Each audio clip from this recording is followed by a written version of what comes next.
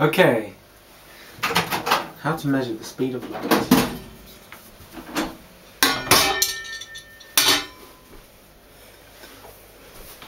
Using this chocolate bar and this plate.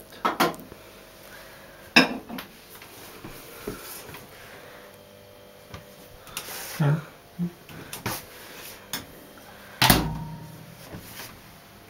Oh dear.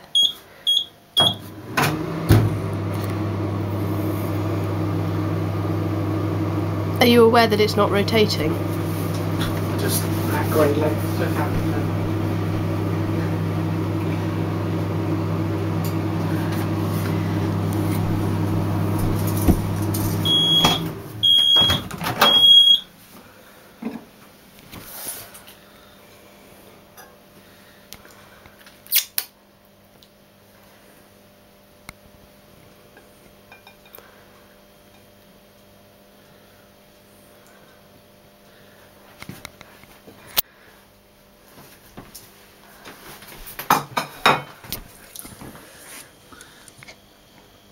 From the middle of that one to the middle of that one, exactly 6 centimetres. Yes? Yes. Do you agree? Yes.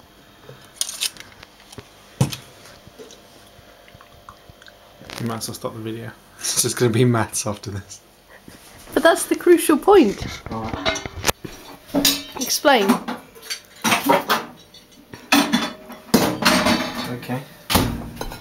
Come with me.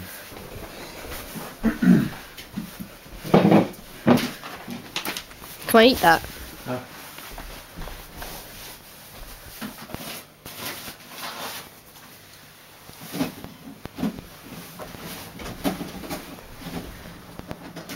This is just Martin trying to find some paper.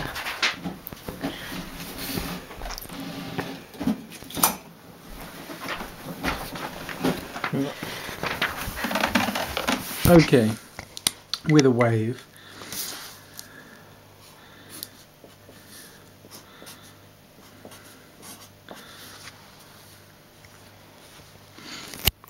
Okay, so the velocity of the wave, so the speed of light, is equal to the frequency times by the wavelength. Okay, so we've just measured that. This chocolate bar is in the microwave. This is the wavelength. So this point to this point is exactly half a wavelength, and that was 6 centimetres. Oh!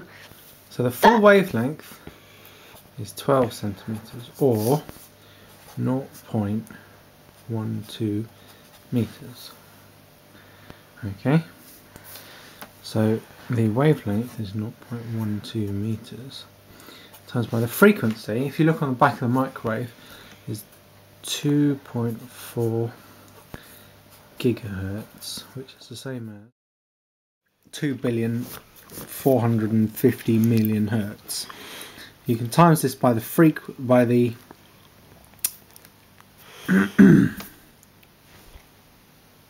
wavelength, which is 0.12 meters. Double the 6 centimeters by 0.12 meters, you get 2.94 times 10 to the 8 meters per second, which is the speed of light. Something very clever physicists spent half a century trying to calculate. They probably didn't have microwaves back then though. Yeah, they could have used the same method.